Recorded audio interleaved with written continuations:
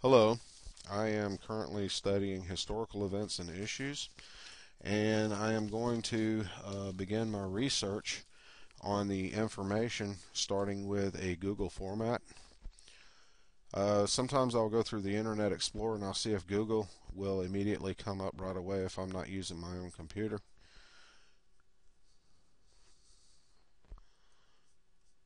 Okay, so now I'm going into reCAPTCHA and attempt to gain my connection with Google.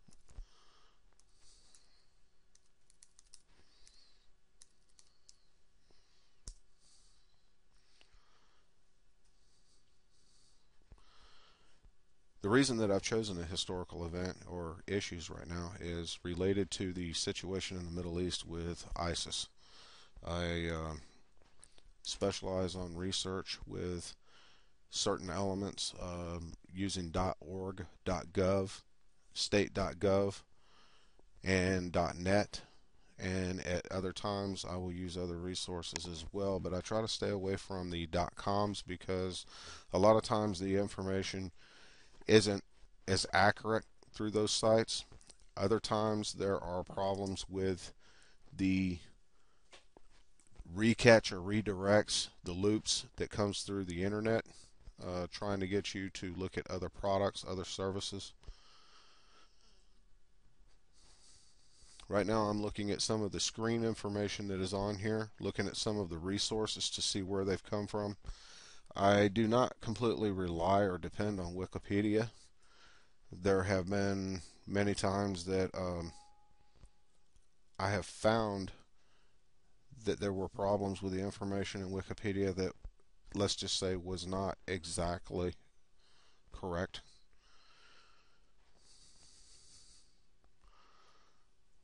I am continuing to look. I am not looking for newspaper issues at this time. I am seeing images that are there.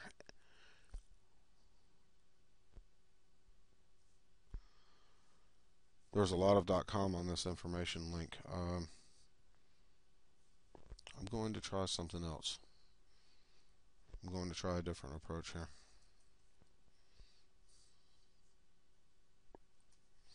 I'm going to keep the ISIS and Iraq header that is on the Google, and now I am going to statedepartment.gov.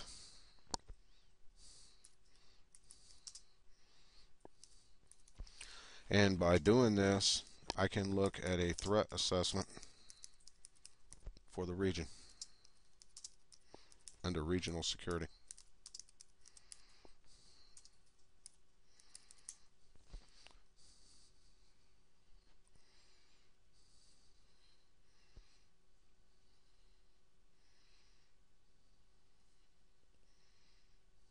I'm still continuing to research here. I have a threat assessment on cyber warfare. This is one of the ways that ISIS operates. This is in a PDF format. I am bringing this up. This is what's known as a white paper. This is commonly used by the U.S. military and by colleges and through other institutions, and it is also recognized by the U.S. State Department as well, and the Department of Homeland Security. What this will do in a government format, this will give all of the current situations that are coming up or that they expect to encounter, the intensity, a projection statement, an estimation of what may happen. You can see here in the one heading right here where I'm traveling at with the cursor, while we have not seen such attacks from a nation state, that is solely because no state or non-nation state actor has yet seen sufficient strategic advantage to be gained by doing so, and this condition will not last indefinitely. That looks like a quotation, however there is not a name or a date to the quotation. That would have to be researched further into this white paper. This white paper, from what I'm seeing here and from the information that's being distributed here, is a paper that I would read, I would research, I would continue to hold on to this. There's emphasis here on other regional threats on a global scale. It's addressing North Korea. It's addressing further issues deeper into Iran as well as Iraq. It's almost talking about a mercenary situation too. Additionally, specialists for hire from failing states. Yes, that would explain some of the situations with the insurgency and the current guerrilla forces that's in the Ukraine. A lot of people don't realize when they begin to research this, they go into one subject, they begin to study this one subject, they begin to try to find out what they can. They start realizing that not only are they looking at a global or a regional situation, but they soon find themselves involved with tracing loop clusters. How one supports the other, how they feed off of each other, why they're there. So this is just an example right here of one page. Now I'm going to go ahead and I'm going to scroll down to the bottom of this white paper to determine if I can find an author. I do have some quotations that I have encountered right here, apparently from the UN Charter. That is one citation. There is another interview source here from the military doctrine of RF, Moscow, Krasny Voin. And it's talking about some of our homeland defense systems, such as the FBI's most wanted terrorist.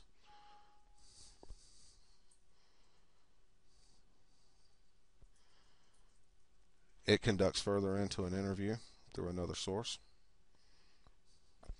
As I said, I'm going to scroll down and I'm going to see if I can find the author of this paper or authors and see if I can find a CiteWorks link. And apparently there's quite a few here. According to the information on the index at the end of this white paper,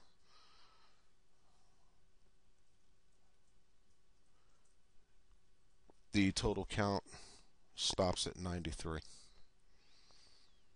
The sad part is this paper was written in 2005, so that tells me that this information is slightly outdated. However, it could be a good comparison for the situation state right now with what was going on in 2005 and what we're actually seeing in 2014 to see if those estimations and projections were correct and what else might need to be done to eradicate the problem. Now I've keyed out and I'm going back in again. For historical elements, I'm going to type in to try to establish a chronological path.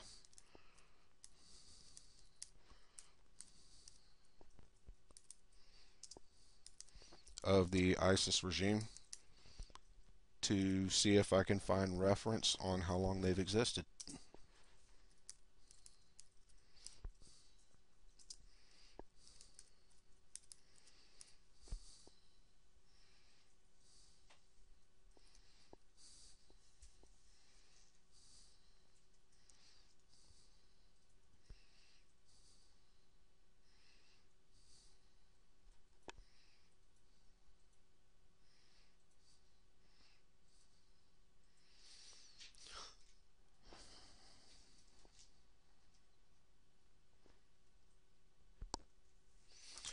It doesn't seem to be a lot of historical information dating immediately within the last 10 years, 20 years.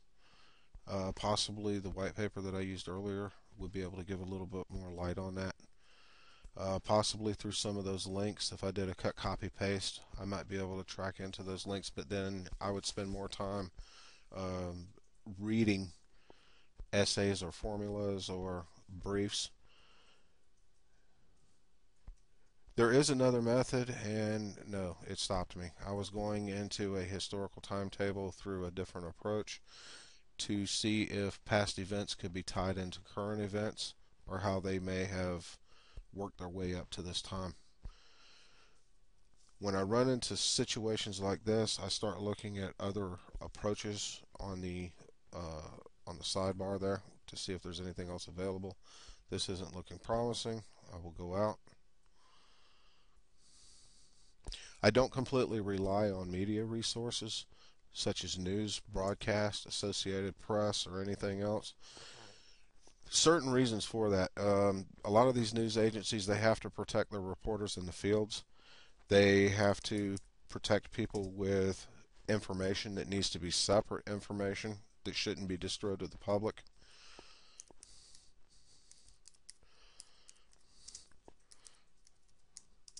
So now I'm going to try to use a separatist party affiliation search to see who all else in the year 2014 is part of their known or possibly associated regime states.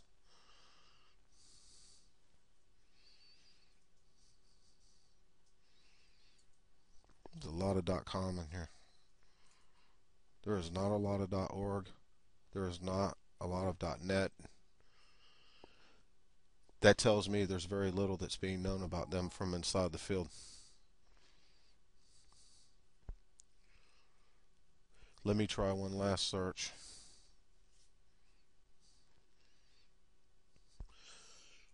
When you run into a stumble dealing with issues like this, you can try to use a topic title that was most common in the media within the last 3 years. So I'm going to type in Arab Spring uprisings, and I'm going to type it in under 2011 through 2014. And we're going to see if we can locate them that way.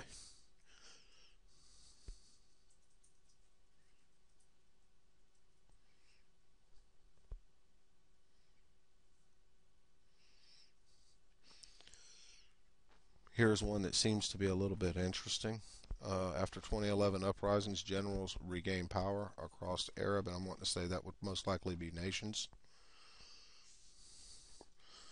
What I'm doing now is looking for other citations or links that can support the white paper information that was written. This is another chronological path because the end paper showed 2005, 2001, and 2005 respectively. Now this is a 2011. And right away, one of the first people that we see on the screen in front of us just happens to be part of the Iraqi military.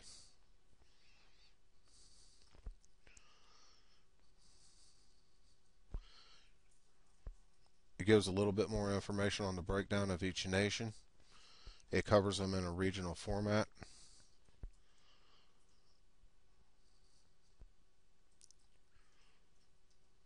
It explains how religion and politics are intertwined or how they have a similarity.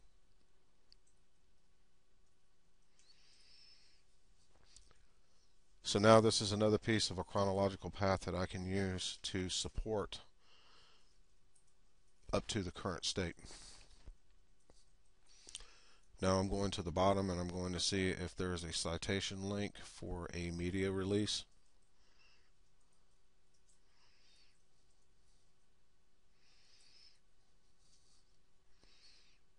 And I have encountered other links as well that may be able to push additional information.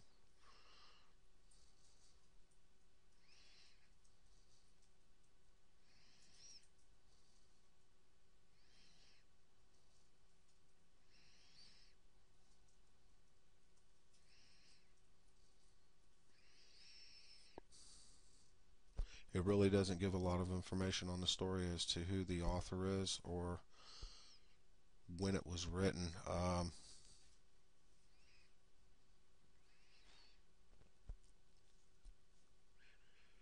It does have a date of August 4th, 2014 at 3:37 p.m., but it seems like there has been a lot of postings through mutual social media, which is another thing I despise, simply because it's not accurate, it's opinionated.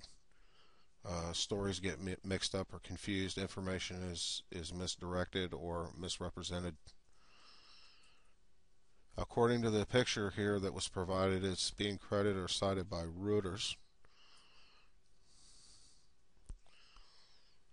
It will not permit me to bring it up. The story is by Shadi Hamid, but that may just be the photograph. That may not be the actual writing itself.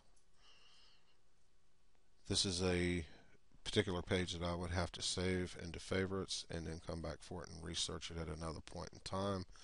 But for now, it's giving me supporting information that I need for a chronological timeline so that I could theoretically put a scenario together about just exactly how long this problem's been going on,